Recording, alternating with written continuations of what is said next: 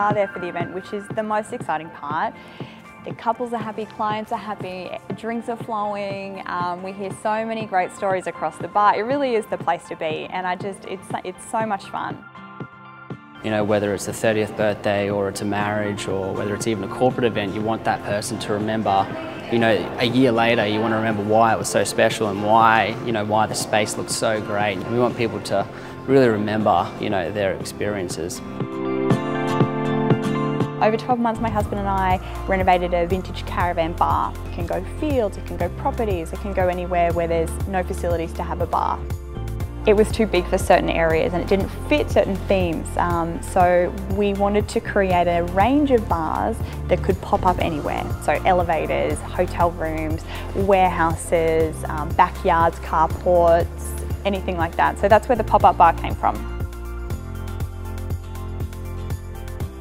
You know, we sort of started with the whiskey bar and became, you know, an experience for gents to kind of get together and really just experience whiskey and learn about it and enjoy it and kind of know exactly, you know, why it's appreciated all across the world. And yeah, so we just started with that one, and then, you know, we just moved on to other cool things that, you know, we're inspired by. We have our super fun like jungle ply bar, which is really raw and it's great for like themed styled events.